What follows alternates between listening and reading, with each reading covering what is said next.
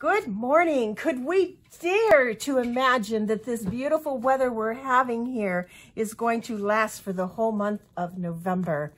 That would surely be nice. Anyhow, I am going to work again in the Christmas journals. This is Bev from Art by Bedell, and today I want to create some bottom corner tuck spots, and I want to use my master board for the tuck spots. I had mentioned in a previous video that I was going to go take all of my master boards and add my poinsettias to them with the stencil and the embossing paste. So I have done that, and they are all dry, and now we don't have to wait for them to dry when we decide to do a page. We'll probably have to wait for them to dry for another reason, possibly. Here we have some pieces that I have, and I'll take this journal, and let's see where we might want to add a corner tuck spot. And I'd like to do it on two sides. So let's choose this, which is some book paper, and I have a piece of that in all three journals, so I'm just going to pull it out now. And we will just make all of these at the same time. Mass production, right guys? And what I want to do is I want it on the inside of each of these, and I want it here and here. Then if I use these for a centerpiece in my journal, like a center page, open it up and have it here, I will have a corner tuck spot here, and that will look rather nice, I believe. Let's work on this. To make the corner tuck spot, going to just take some of my master board here. Since this is the same width as my journal page, I can just fold it in half and give that a cut. And then decide, I think I'll tear it. I'll tear it for the top down.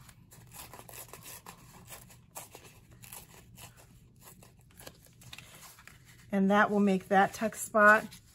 We'll save this for another project. This one I'll need to tear down the other direction, and that'll go there. I think I need to go a little further on the end here, right there. And that will make a nice sturdy tuck spot. And that's only for one. So let's take and cut ourselves enough for all three of these. And I do believe I will take this to the cutting board to do. I have cut 2 more strips, and they are at 4.5 inches wide.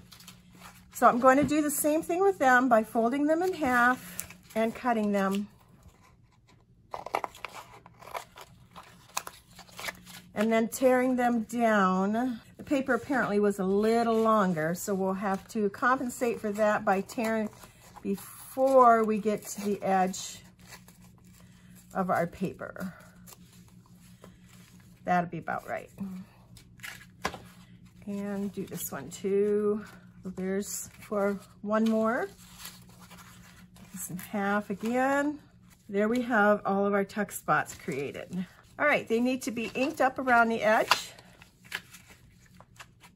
I'm gonna add just enough glue to hold them in place so that I can take them over to the machine to stitch. And the glue that I'm going to use, hopefully will hold it, is the art glitter. Put that right on the edge of the bottom and the side. Get the other one in place. And then I will stitch the right side and the bottom and the left side, and then I'll be back. Okay, so before I decide what more I want to add as far as a little collage on these, I want to do the insert.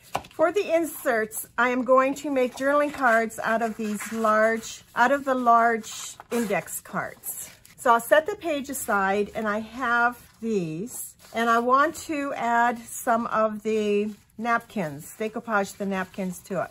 Before I can do that, I need to get some spray inks on these, some kind of inks on these. So I'm going to go over, and actually I'll bring it here to do. So what I have is the old paper, and then the mixture that I mixed up that has, it has a little bit of old paper, it has some mowed lawn that was left over in the jar, and it has some vintage photo, I believe. So let's just spray these up. That's kind of a nice warm brown. Now if I take that and I add another index card right on top and kiss them and then pull them apart, you'll get this, see the design, how much better it looks at that point? I like it better. So I'm going to do that with all of these. Yes, there we go. I have one more to do. Some mowed lawn on here. And then kiss them. The more ink you have, the better it is. These are too splotty, so let's fix these ones. Put a little bit more ink on those ones. A little bit more down here. See if we can get rid of the spots that we created the first time around. That's better. Aren't they pretty? They're just so pretty. So we'll leave those and let's take the heat gun to them and dry them. Now I want to add a little bit of red to each of these. I'm going to take my fired brick and the poinsettia stencil and put some red on the background.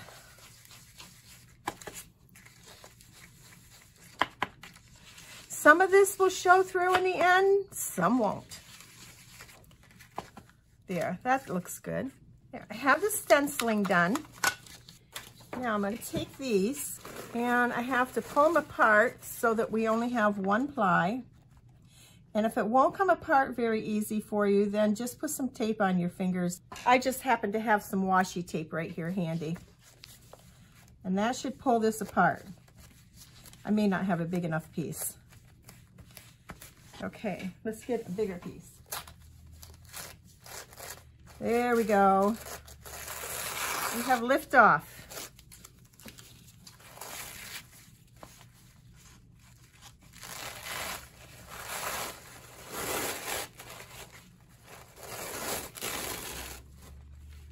Can save this for another project.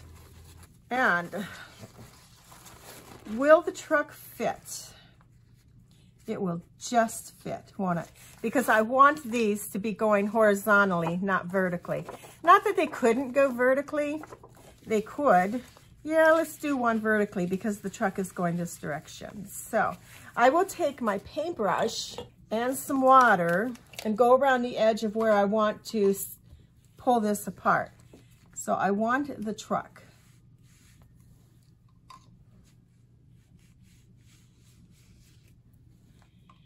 And let's try the words, but they may come off. We may not go with the words. There. Now this should pull apart rather easily for us.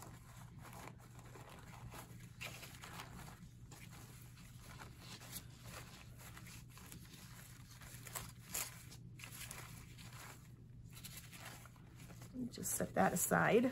We could keep the whole section, couldn't we? Now the colors underneath might bleed a little because they are distress inks. I'm not fond of the red check down here. So I'm going to take that off. That makes me happy. Now, if I turn this way, what do we have? There's the top. You can get the truck and the tree. We'll have to take off the home for holidays. Decisions, decisions. Here we go again. We are going to leave it as it is and do it that way. Now for another one, I have this napkin. And I did tear that. I figured there would be more than one image on here. We have that separated and we're going to use this. Go around the outside edge and give that a tear. And that will go there like that. That'll be really cute. Put this aside. And then we have the camper. Okay, I'm gonna get these all torn up and ready to go, and then I'll show you how I put them together. I'll be back. All right, I have my images all cut out, and I'm going to attach them with some soft matte gel. I'll have to use a soft brush for that. Hopefully, I won't tear my napkin. Let's get some of this off this one because it's just a little bit too big here. Cut some of this off. And then we can trim off the rest of that after it's on there. So I'm going to cover it with my gel medium, trying not to overwork it. I will take my napkin and put it down where I want it and smooth it out. Being very, very careful because this rips so easy, as you can imagine, right? There. Now there are some spots that I didn't get any glue, so I will go back over them. And then gently, ever so gently, I'm going to glue these down. You can leave a wrinkle here or there, and that looks pretty cool, actually. Once it's down, you don't want to have to try tearing it up because you're just going to rip it. And then we'll let this dry and come back and we'll do another coat. Smooth some of my wrinkles out with my finger.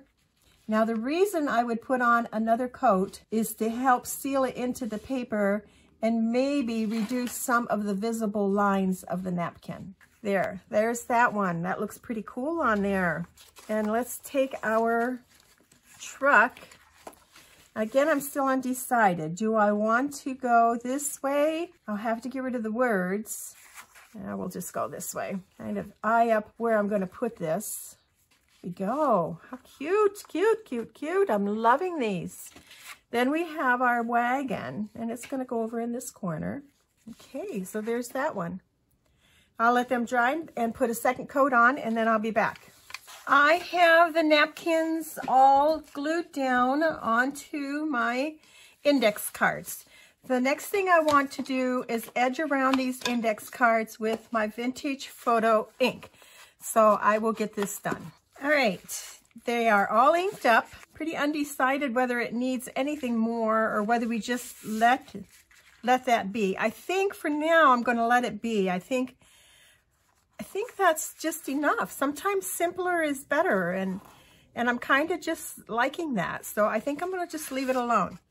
Now on the back side of these, well, it actually be the front side, there were on the napkins some of these little images. This one had a dog. Let's see, there were dogs, and then there were trees. So I think I'm going to add one image to each of these on the front side. And do I want to put anything more on it? Some of our ink got on there, and that's okay with me. That's all right. So I think I'm just going to keep this simple too and just put a tree or a dog on that. So I am going to do that again with the same soft brush and soft matte gel. Do that and let that dry, and then I'll be back. Now I want to complete my tuck spots. I want to add a little bit of lace to them. A little bit of lace right along the bottom would be kind of nice. So I'll take my Fabric Fusion and I'll just run a stream of lace right along where I stitched and add the lace to the bottom. Normally I add it to the edges or just right on top, and today is a different kind of day for me, I guess. Now we'll add something here. I have my ephemera that I had, my digital ephemera, and let's see if there's something in this that speaks to us that's what we want to put on there. So how about some hot apple cider in a mailbox? I think those would be pretty cute. Let's ink up around the edge of those. Let's get some paper underneath it. It's screaming green to me. It's there, just like that on that one. We have another piece of green floating around here. If not, we'll have to get some. Here's a piece of green. And I'm loving these labels. I like labels anyhow, and then to have them be Christmas labels, that's just awesome. I think they have to be red. The green was blending in too much with what we already had there. How about that one? And that one. All right, so we'll glue these down. I have my art glitter glue and get it on all of these little edges that are peeking out with our cup of hot cider. And then our little label, that completes that side. Come over to the other side and we'll do the same thing. We'll just add our green paper down first with some art glitter glue. I think I'm going to finish up this project here shortly, and then we have another beautiful day, and I'd like to take advantage of it as long as we have it, because not next week, but the week after, we're supposed to be only in the 40s and some rain and probably some snow flurries. And I won't be walking. I'm a fair-weathered friend when it comes to walking, and being out in the cold just does not interest me at all. So it will be time, once that type of weather hits, for me to start hibernating. There we go. Oh, I don't like it over there. I like it over here. Okay, so there we have our tuck spots. And this is what we have for our large index card. And then on the back, we have a tree or a puppy. And then these will... Sorry, but my video cut out here. I think the phone battery went dead on the phone. So anyhow, I just put my cards in the pockets and it's done. So I hope you enjoyed this project and come back and see us again soon. Thanks for watching. Have a great day. Bye now.